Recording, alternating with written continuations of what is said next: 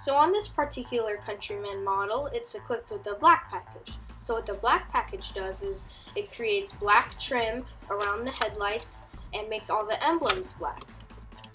So as you can see here, this is the S model, so it has the S emblem and the all 4 emblem.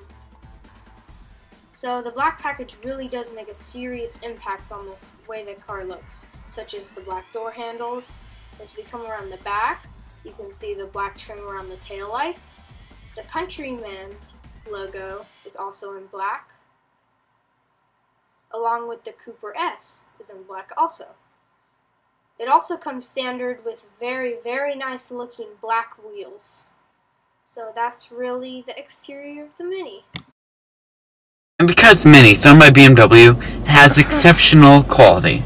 Very comfortable leathers, very good for a cold day, and very easy to use controls as well. And unlike most cars, Mini has a start and stop switch. Very cool, and a very comfortable leather steering wheel with classical speedometers, and very nice and easy to use doors. Also, one of the traits with all the Minis that is bigger on the inside than it appears.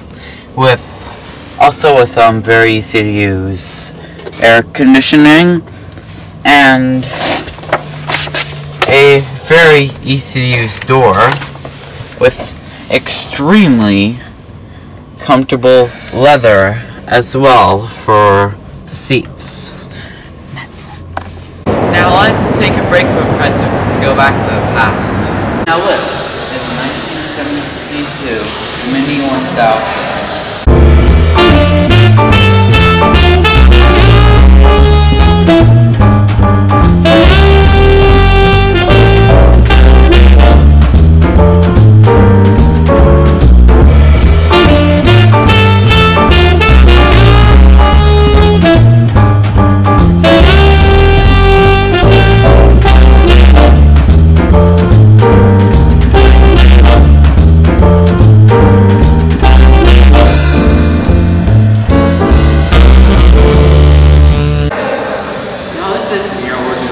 Everyday Mini.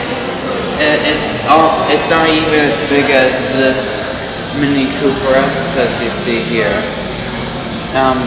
You see, the old ones are probably the smallest, but old cars with charm have some surprises. I know. It's so big in here, isn't it? Alec Isagona deserves the praise he gets. Him and John Cooper, with very, very beautiful leathers.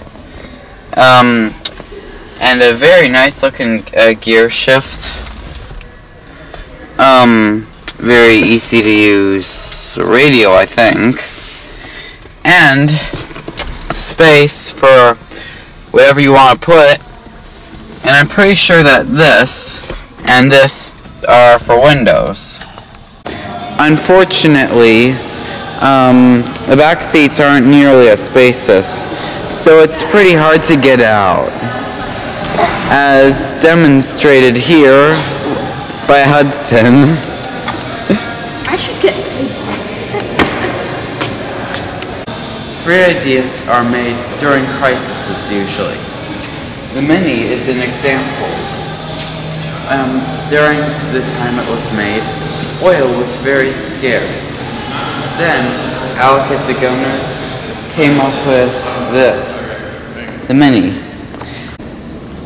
And then, one of the many wonders of the world was born. Now that wraps up the 1972 Mini 1000. Now back to the Countryman. Just like Jackson said on the interior, it's way bigger than it looks on the outside. So it appears the trunk isn't very big, but if you reach down here, pull that up, there is a whole extra compartment under the trunk. So all in all, the trunk is actually pretty big.